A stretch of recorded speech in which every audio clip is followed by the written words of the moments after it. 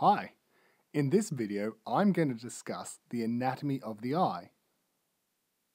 So to illustrate this, I'm going to draw the eye in cross-section, splitting it down here, and our point of view will be from here.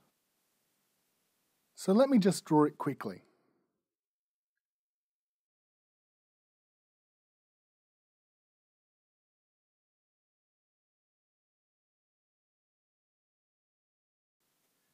The eye kind of looks like this, and I'll start by labeling some of the major features. The anterior chamber is this space at the front of the eye here. And just behind it, we have the posterior chamber. These two chambers are filled with a fluid called the aqueous humor. The anterior and posterior chambers are separated by the iris, which is the coloured part of the eye. The lens then sits in behind the iris and forms the posterior wall of the posterior chamber. Behind the lens lies a large space called the vitreous chamber, which is filled with a gelatinous substance called the vitreous humor. Not to be confused with the aqueous humor in the anterior and posterior chambers.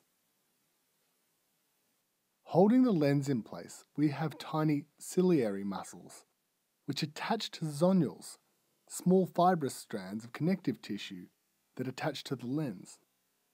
By contracting and relaxing, the ciliary muscles and zonules change the shape of the lens to help the eye focus. At the back of the eye, we have a small pit called the fovea, which is an area with a high density of colour photoreceptors called cones. This is the part of the retina used for high acuity vision. At the back of the eyeball, we also have the optic disc. This is the point where all the nerves from the photoreceptors dive back through the retina and then onward to the brain through the optic nerve. The optic disc is responsible for the blind spot in our vision. Of course, I should also label this whole section as the retina, which is the part of the eye responsible for sensing light. Out here we have the sclera, which is the white part of the eye, and at the front we have the cornea, which is the clear part of the eye. At the back, this is the optic nerve, extending back toward the brain.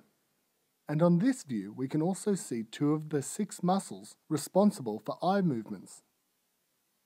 They are the superior rectus muscle and the inferior rectus muscle. And that's an overview of the general anatomy of the eye.